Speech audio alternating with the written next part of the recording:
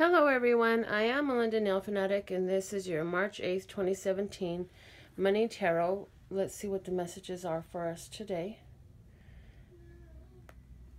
We have the Eight of Pentacles, the Four of Pentacles, and the Six of Wands. So it looks like today's a great day for us.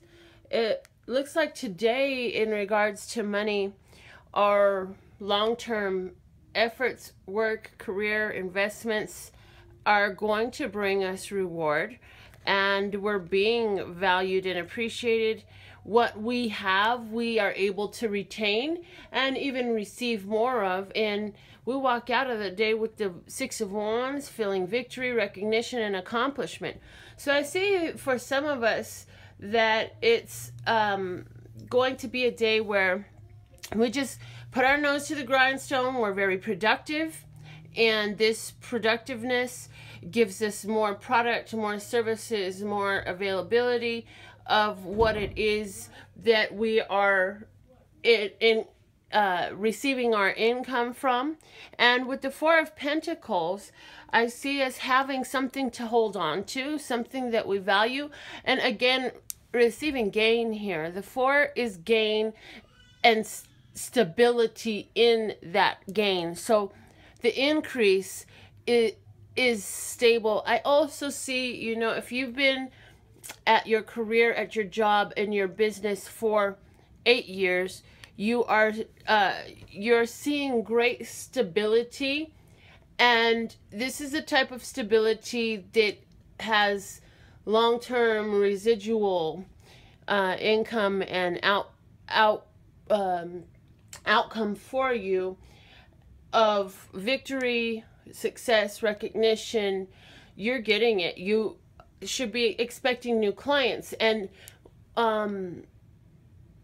again, for if you've been in this field, wherever you're doing to generate your income for a long time, particularly 8 years, and possibly any other time span, but just for a long time, to where you know you have this physical stability there, then what's coming to you is new interest that you're receiving, new patronage, new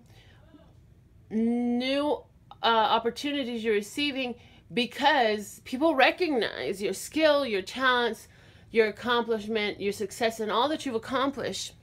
And so it's really a beautiful money spread, because we have the Eight and the Four of Pentacles, followed by the Six of Wands. And this is just riding in on your high horse, with everyone paying attention to everything that you're doing.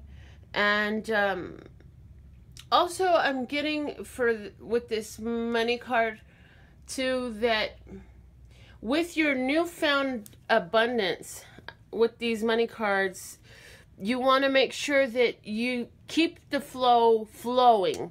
And so you do that by, while you hold on to and value what you have, don't hold on with the miser's fist. Failure to release the finances and allow it to flow back out, it stifles the flow. And so the flow picks up pace, so it comes in faster and goes out faster, but it comes in faster and goes out faster in greater volumes and greater volumes. But we've got to allow the flow to flow. We don't want to restrict our financial flow. That's the only bit of advice that I'm seeing there. This has been your money reading for March 8th, 2017. Thank you for viewing and joining, and love, peace, and happiness to you and yours, and of course me and mine. Until next time.